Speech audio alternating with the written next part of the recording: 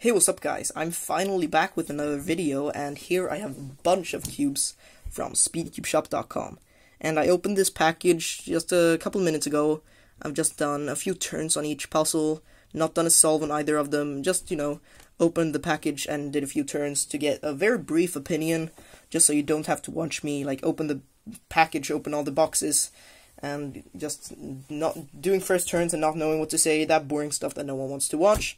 So I'm just trying this instead, and hopefully the video won't turn out as long as some of my other unboxings have been. And yeah, I'm just gonna start by talking about these 10 MF3 RSs that I have here. I got these for multiple blindfolded solving because I want to have, I could do a decent amount of cubes with the cubes I currently have, but it's nice to have a bunch of the same cubes, and also all of them in stickerless, and also have for when I get better at multi-blind, which I hope to get soon, hopefully. So I'm just gonna take a very brief look at one of these cubes. Obviously, it's a budget cube, it's a very cheap cube, so you're not gonna expect the same performance as something like this $60 cube here. But it's good for its price, and if you're a beginner, this is a good alternative.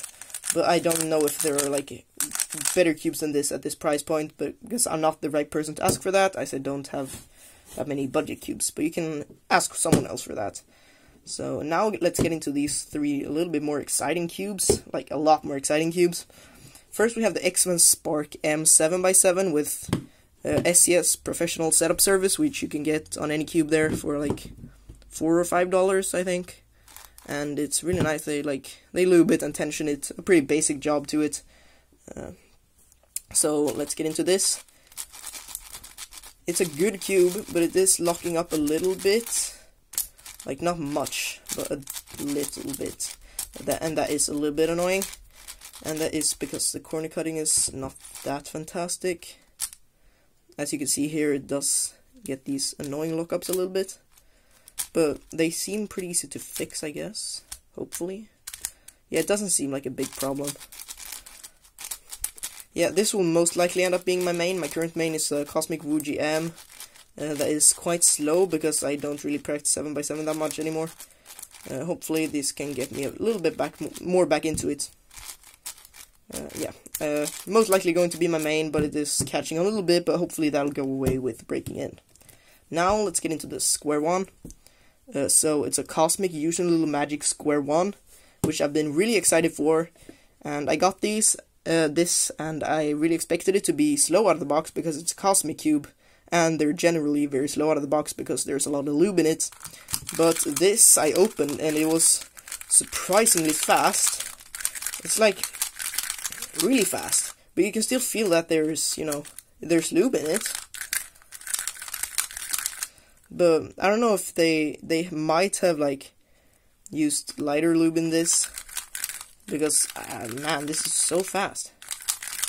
But I've also heard from other people that have this cube that this is a really fast cube, and that, so I should probably expect that, honestly.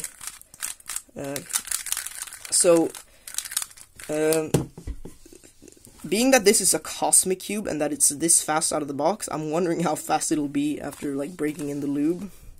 I've heard from people that it's really fast and quite uncontrollable, so we'll see how I feel about that, but I'll most likely end up maining this, because I don't like edges to break on my Cosmic Volt M, as they do on all Volts, and yeah, I just don't want to deal with that, so I'll probably main this, but I'll have to break it in first and see. I can't promise anything. My main concern is the corner cutting. I've heard that that's pretty bad, but it doesn't seem to lock up that much when just turning a bit. Actually, a little bit, because as you can see, it doesn't cut that much. A little bit worse than the Volt, and the Volt is also pretty bad actually with corner cutting. So yeah, I'll put some more thoughts on all these three cubes in the description once I've broken them in more.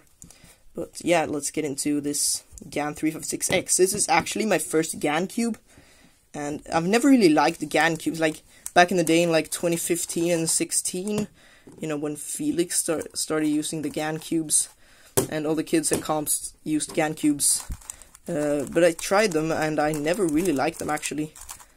So But the first time I actually really liked the GAN cube when I tried it was the 354M. I really liked that one.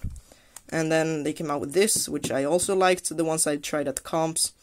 And I decided to finally get a GAN cube. And I really like what GAN is doing with all these cool designs. You know, the GS nuts, that's pretty old. But especially this magnet thing, I really like that. And the fact that you can swap out magnets, all of them in like a minute, that's crazy. And I really like that. So for now, for how this is right now, it's a bit too flexible for me. I don't know what magnets they have in right now, if it's the strongest ones. I hope it's not, because I'd prefer stronger. But I think I've heard somewhere that it is. If you know, let me know in the comment section.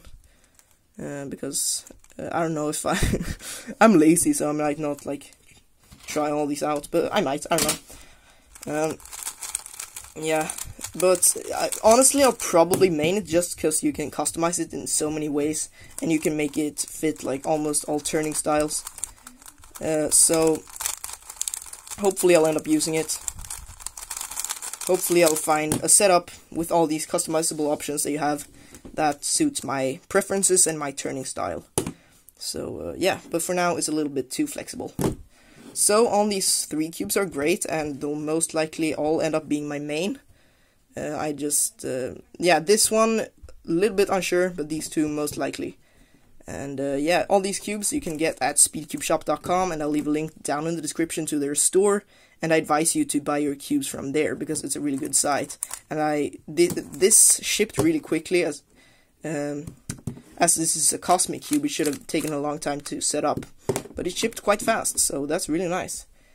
And yeah, thank you for watching. Make sure to like and subscribe, and comment some future video ideas, or what you thought of this video, or something like that.